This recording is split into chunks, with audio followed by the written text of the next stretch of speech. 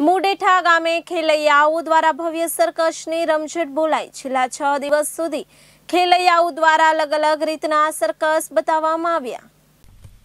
મુડેઠા ગામે ખેલૈયાઓ દ્વારા ભવ્ય સર્કસની રમઝટ બોલાઈ। છેલ્લા 6 દિવસથી ખેલૈયાઓ દ્વારા અલગ-અલગ રીતના સર્કસ બતાવવામાં આવ્યા।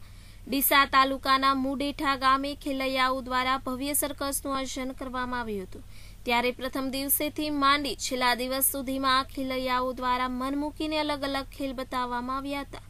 જ્યારે સાયકલ ઉપર ચડીને ડાન્સ, માથાના ઉપર બાઇક ચલાવવું, છાતી પર ટ્યુબલાઇટ રાખીને બાઇક ચલાવીને ટ્યુબલાઇટ ફોડવામાં આવી, શરીર પર પથ્થર મૂકીને ટુકડા કરવામાં આવ્યા, સળગતા કોલસા ખાવામાં આવ્યા, મોંમાં બેલ્ટ ખાવામાં આવી, સરળતા સળિયા શરીર તરફ રાખવામાં આવ્યા, મોંમાં સળગતો સળિયો રાખવામાં આવ્યો। છેલ્લા દિવસે જમીન તરફ ખાડો ખોદીને જમીનમાં 3 કલાક સુધી સમાધિ લીધી હતી।